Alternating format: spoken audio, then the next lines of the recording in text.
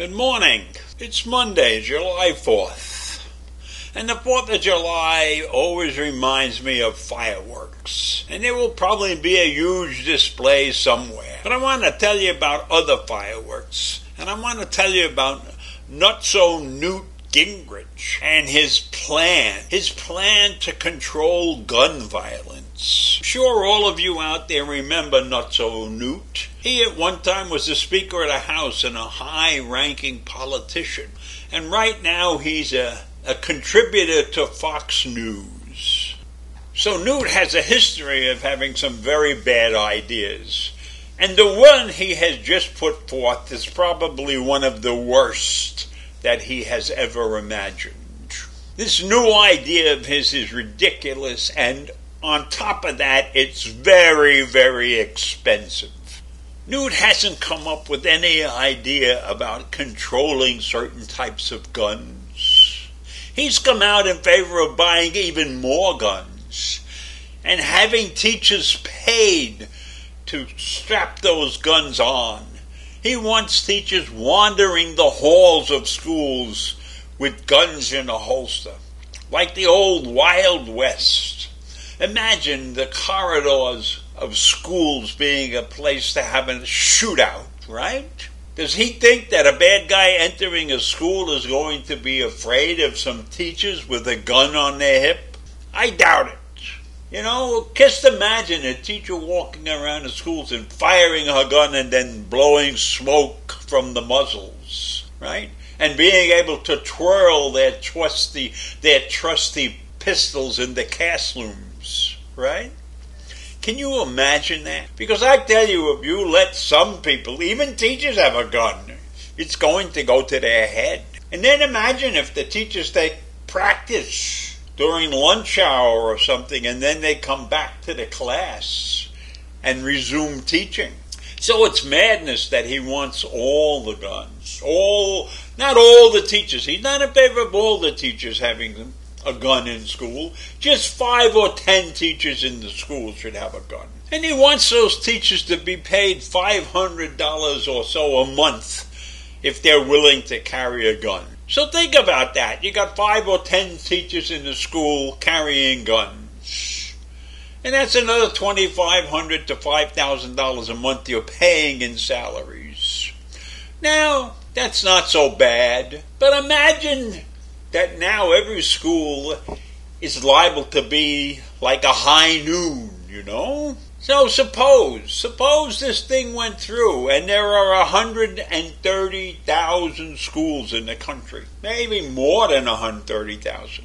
And you're going to have between 5 and 10 teachers. So let's assume the number's 5. So that's like 650,000 teachers are going to have a gun in school. And they're not going to pay for the ammunition, and they're not going to pay for the guns. You are. The great American public is going to pay for this madness. Between 650,000 and 1,300,000 guns and all the ammunition. Don't forget the ammunition. And we're going to pay for that. Plus maybe the holsters and maybe some boots so they can walk around, and maybe we'll pay for their jeans also, you know. And if some of them have an idea that it might really be dangerous, they might be insisting upon body armor. So could you imagine that we have teachers trying to teach young kids about human life, and they're walking around with pistols and guns and maybe even cowboy hats? It's insane. And this is the same place that we're talking about not teaching kids about sexual orientations. But he imagines that we would implant in the minds of young children gun-toting teachers. How about that? Imagine that some teacher goes berserk during auditorium or something when the kids are not being quiet or something and shoots bullets into the ceiling to get them to shut up. Could you imagine that? Because you got 1.3 million teachers with guns. One of them is liable to go berserk. And you know, if you're teaching a class of children who are unruly and you have an unstable teacher in that class, you're probably putting those kids at risk while you're waiting for some villain to show up at the school. So Newt has this idea and has the audacity to tell people about it, to come out and say that this is a wonderful, wonderful idea. And where do you think Newt got this idea from?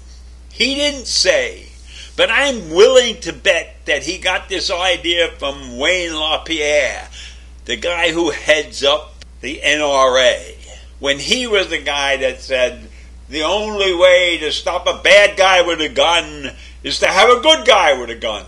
So are we going to have all these good guys added to the teaching population? And who is going to pick out the right teacher? You know, teachers are not necessarily well balanced all the time. And does he think that the teachers are going to be better prepared than the police down in Uvalde, Texas, who were trained and were afraid to go into the school when the shooter showed up? Trained policemen, 19 of them sitting outside school waiting for the orders to go inside, and nobody made a move, right? Nobody makes a move. So does he think that teachers are better equipped than police professionals to kill off some unbalanced person who has come into the school? And I'm not thinking that the person is mentally ill or anything like that. They're unbalanced because they want to kill, not because they're mentally ill. So I don't think any amount of training of a normal person can replace the automatic reflex to go into the battle. And do you think that teachers are willing to work in a situation where they're just waiting to be killed, or they're waiting to kill somebody? That is not a normal environment. That would not be a place where I would want my children or grandchildren or great-grandchildren to go to school in a building like that. So you want to trust teachers with guns and everything, but you don't want to trust them with teaching children about sexual orientations and human beings and what's right and how to grow up properly. So Newt's motto was probably bring back the Wild West, and we'll have the stagecoach deliver the kids to school every morning. So that's the kind of people we have running around this country, speaking out. Not so Newt Gingrich, a leader of men. And I leave you with that this morning. Have a great day. Bye.